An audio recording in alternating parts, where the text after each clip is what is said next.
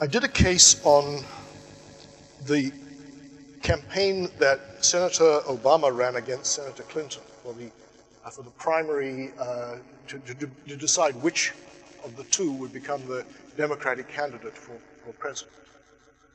And it was very clear that Obama was using the internet very well. Clinton was also using the internet, and she was using all the same tools, but she was kind of crippled by the burden of being the front runner.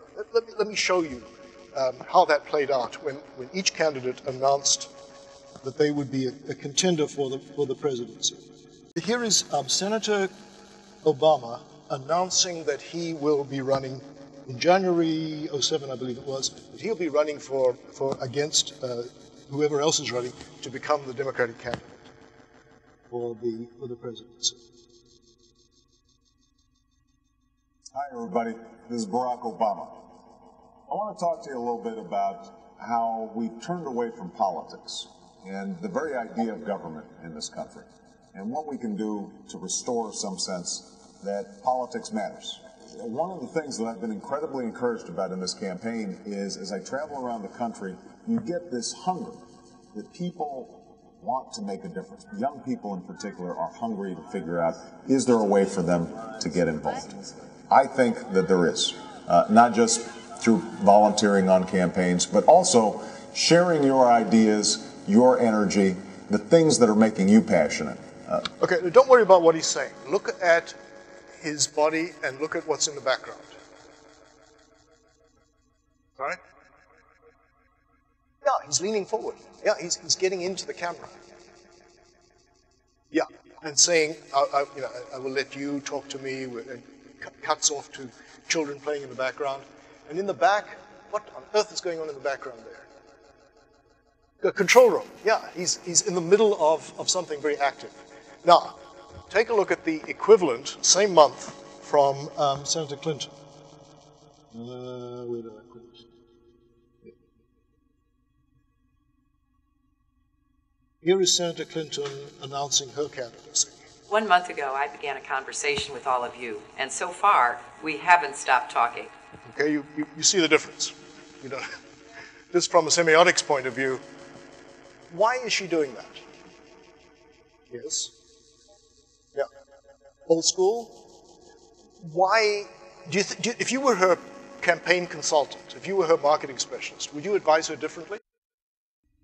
That's the difference. She's been in the White House. That's the White House in the background, I think, that they're trying to suggest. She's talking to you from the White House. She was there for 6 years. She was then in the US Senate for 2 terms. He hasn't even finished his first term in the Senate.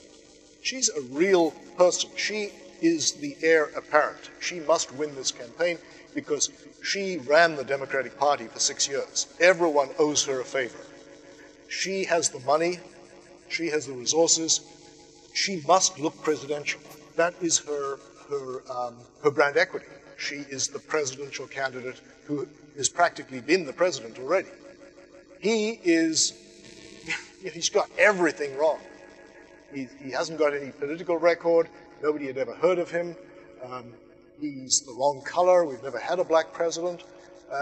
Everything is wrong with him. And so he has nothing to lose. And this will turn out, I think, to be the crucial fact about the internet. And the great news for Croatia is that on the internet, being powerful is a way of being in trouble. Power has a way of looking terrible. So, and here's what people do to you if you're powerful and they have an Apple computer at home and the ability to. So she's saying, I don't know, I'm going to. And that's really good because I hope to keep this conversation going all the way to November 2008. And as part of that, I intend to keep telling you.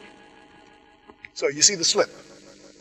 I'm going to have this conversation with you until the time of the election. And as part of this conversation, I'm going to keep telling you little slip, maybe consistent with being, the president. The president has conversations that involve you shutting up and the president telling you what's going on. But remember, this is the internet. So when you make a slip like that, you don't get away with it.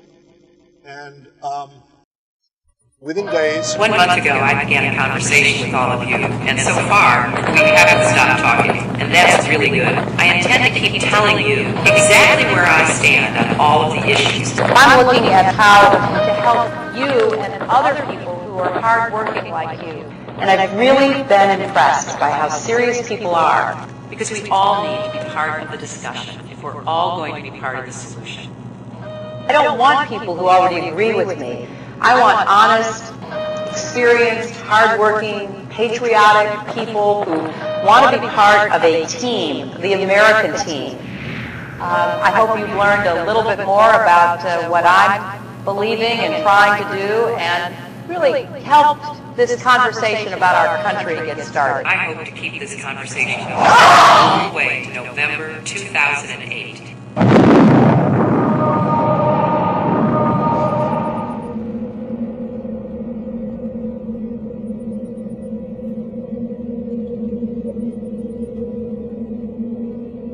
So the images, of course, come from the famous Apple commercial, 1984, and this is the Apple logo, but it's BarackObama.com. Do you think Obama made that commercial? No. But the reason that I show it is because the person who did make it worked for the internet arm of Obama's campaign, a group called Blue State Digital, who had been working in politics for the previous 4 years and knew quite a lot about using the internet. In fact, one of the members of the Blue State Digital team was one of the founders of Facebook. What's his name? I'm blocking on the name right now, but there's a very close connection.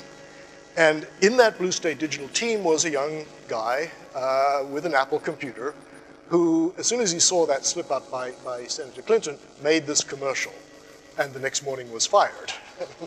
Obviously, he had to be fired.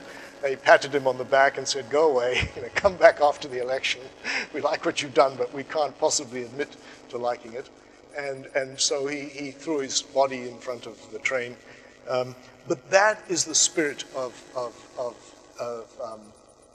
internet marketing in that election.